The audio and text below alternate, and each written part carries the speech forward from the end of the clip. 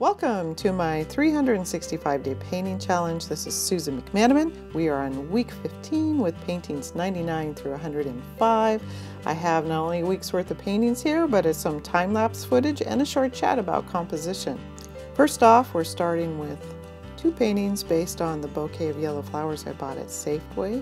And the second painting has a little robin's egg that I found in my yard a couple of years ago. Next is another Kelly Folsom exercise, and then after that is my interpretation of that exercise with my own props. And then the painting after that is a small composition of onions. This is an excellent time of year to be painting onions. I've long wanted to paint plein air in downtown Everett, but it's a bit of a sketchy area, and I was really lucky to find Stephen Maione, a local plein air artist, and he allowed me to tag along with him while he was painting down there one day. Thanks so much, Stephen, for letting me join you. He's probably the most prolific plein air artist I know and does great work around the area.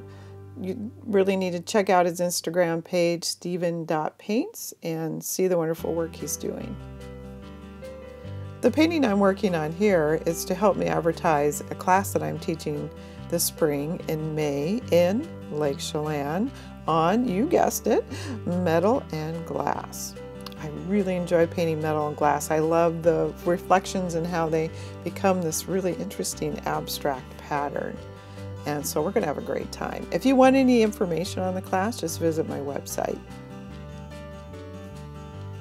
Next, I wanted to talk about a super exciting subject. No, I'm not being serious at all. A very dry and abstract and confusing subject, that is composition, which I have been studying for years.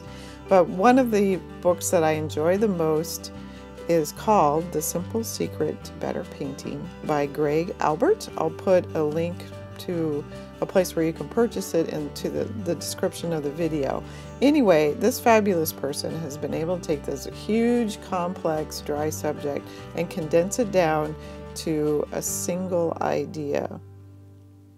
And that idea is to never make any two intervals the same.